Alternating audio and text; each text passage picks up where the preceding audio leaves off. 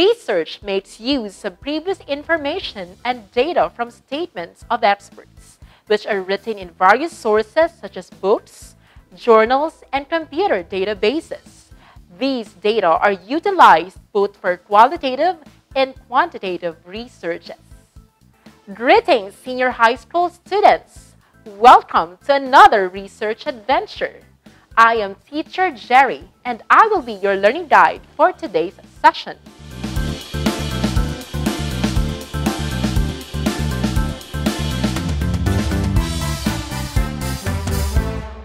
After the preliminary parts of your research have been completed, it's time that you select related literature that include information which are authoritative and relevant to the topic of your study.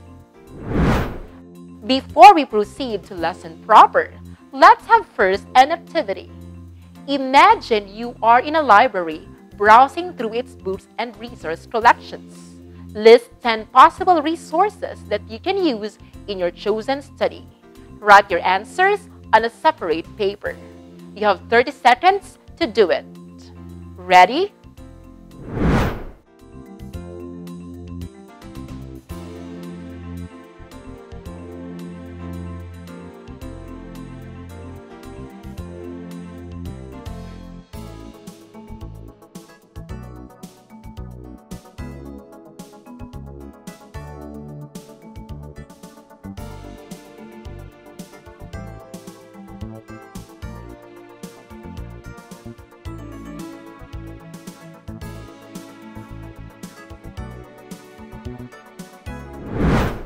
The possible resources in your chosen study which you can get from the library are the following: books, journals, periodicals, newspapers, government documents, biographical sources, videos, archives or special collections, research reports, monographs, computerized databases, conference proceedings, theses and dissertations, empirical studies, and statistical handbooks.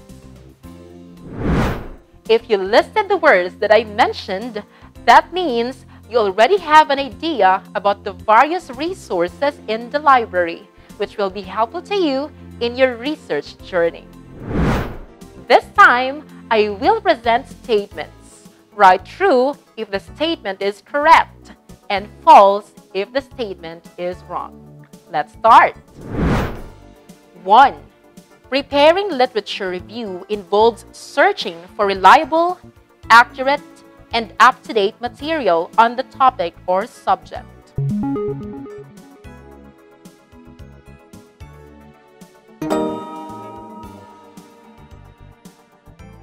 2. Materials are not necessarily relevant to the study.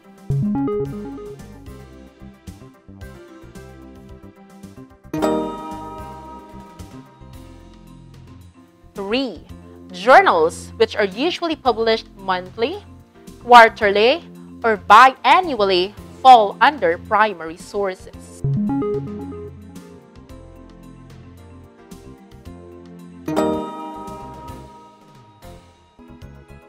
4. Literature review is done to ensure that you're not reinventing the wheel.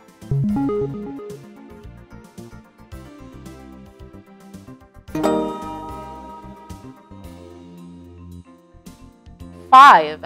Scoping provides a quick overview of current studies.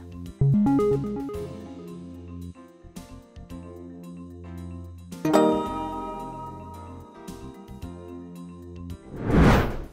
Students, you are awesome if you got a perfect score. If you did not get the correct answers, don't worry. By attentively listening in our discussion, you will do better in the next activities. What is a literature review? And why do we need to properly select relevant studies for our paper? A literature review provides an overview of what has been written about a specific topic.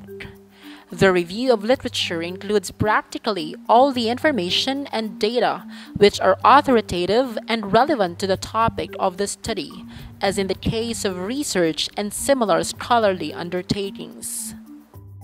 The literature can cover a range of sources, namely journal articles, monographs, computerized databases, conference proceedings, theses and dissertations, empirical studies, government reports and reports from other bodies, historical records, and statistical handbooks.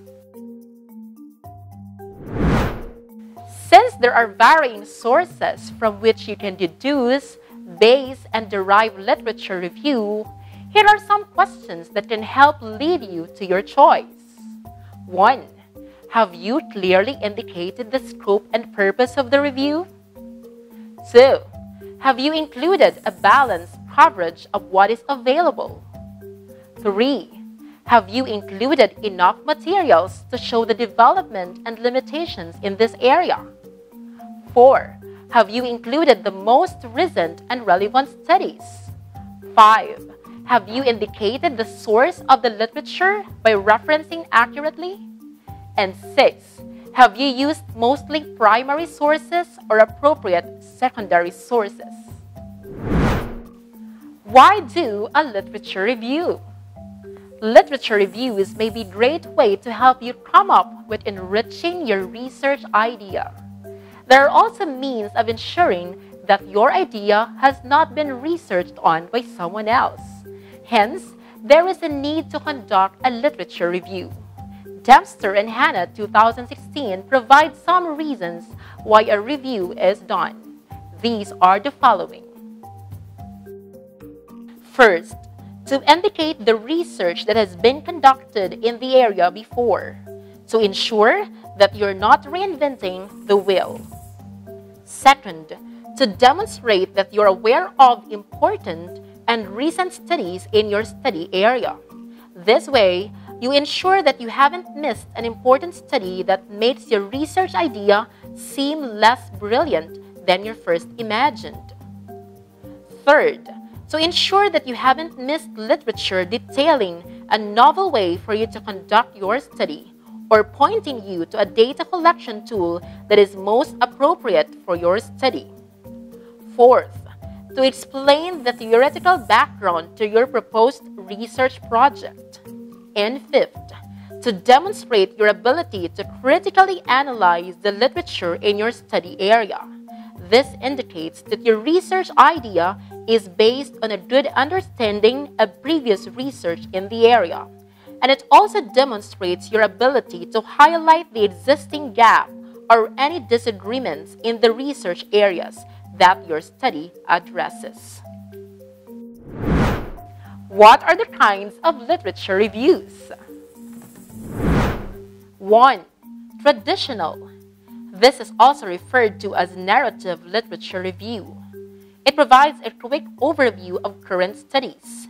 It helps explain why your study is important in the context of the literature, and can also help you identify areas that need further research. 2. Integrative. This review synthesizes findings from different approaches. This approach allows integration of qualitative with quantitative studies. 3. Syntactic.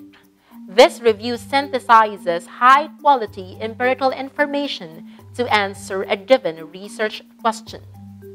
4. Scoping. This review involves a broad research question that explores the current evidence base. It can help inform areas that are appropriate for a systematic review.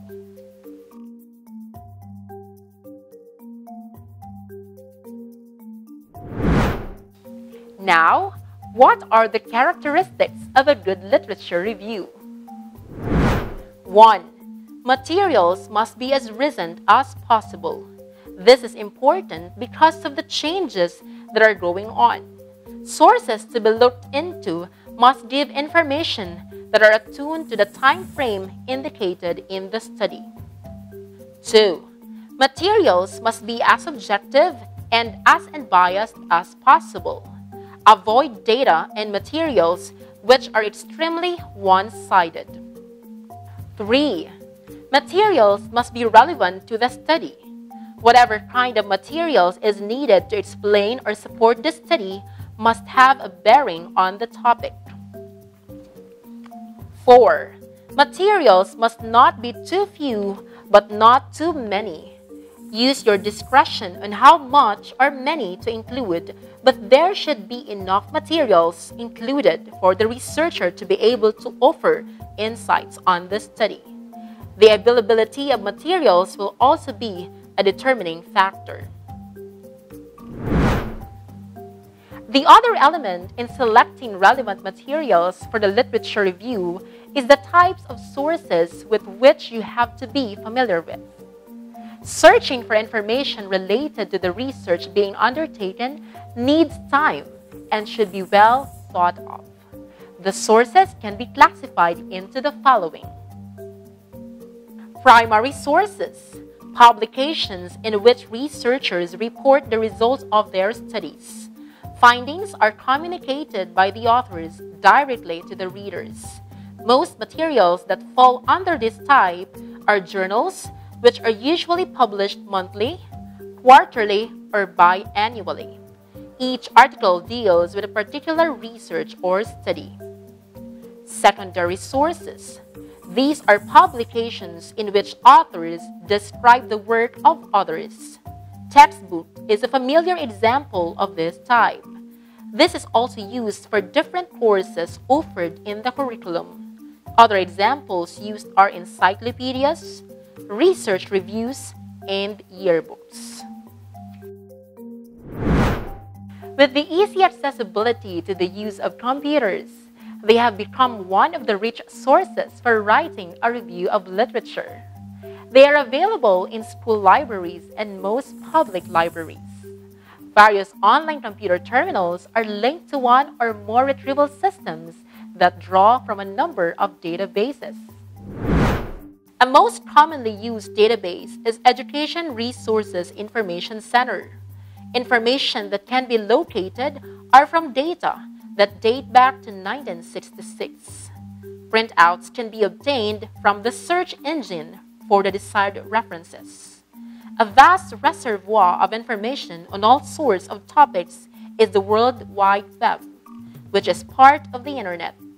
You can locate information on various topics with just a few clicks of the mouse button.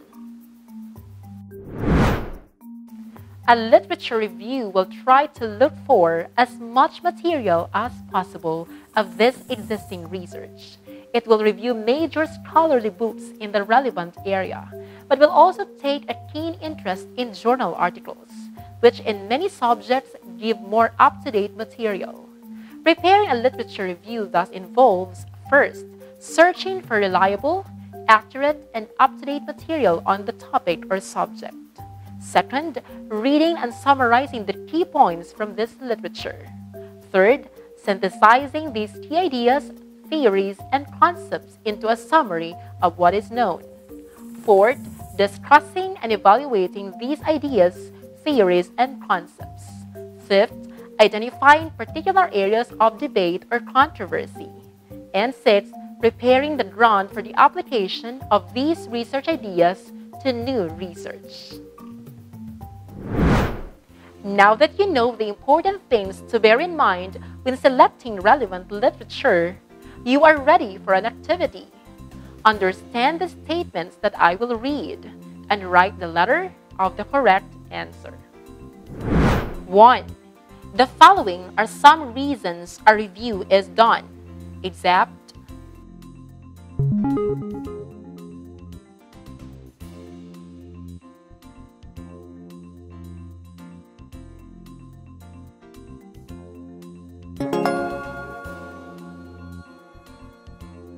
2. It is considered as narrative literature review. It provides a quick overview of current studies.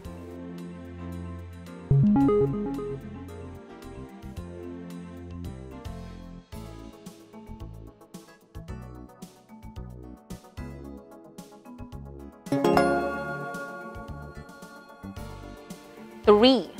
This review synthesizes findings from different approaches and allows for the integration of qualitative with quantitative studies.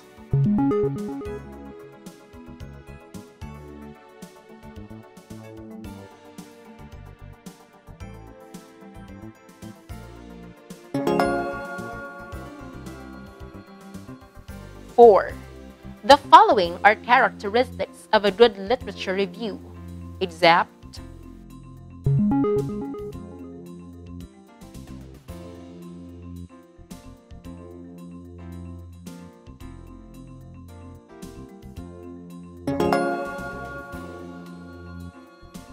5. The following are examples of secondary sources. Except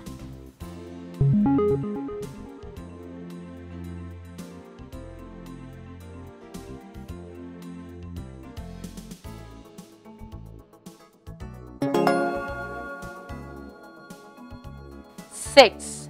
The first step in preparing a literature review is blank.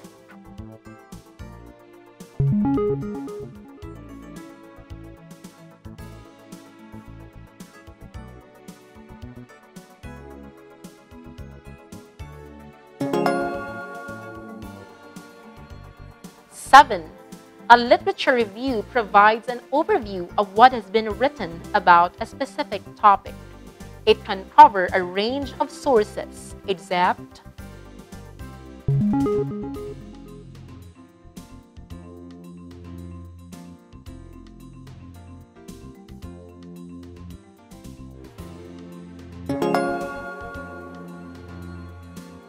8. The following purposes must be kept in mind as the researcher prepares and does the literature review. Except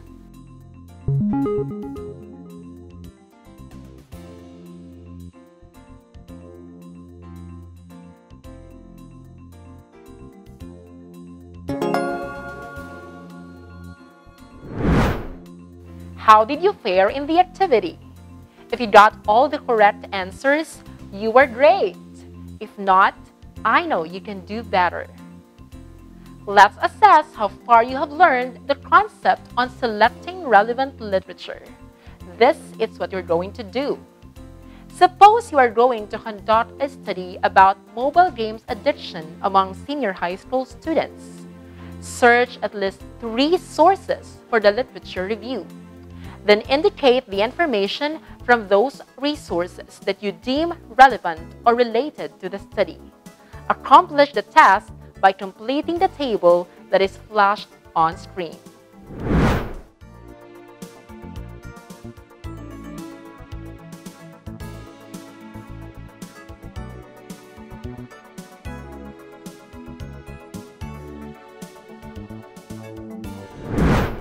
When you're finished, respectfully ask your parents or guardian to forward your output to your respective research teachers.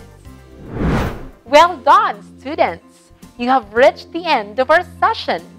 If you want to watch this video lesson again, you may visit our YouTube channel. Search Aral TV, Deped Leyte. Click like, subscribe, and hit the notification bell to get the latest updates.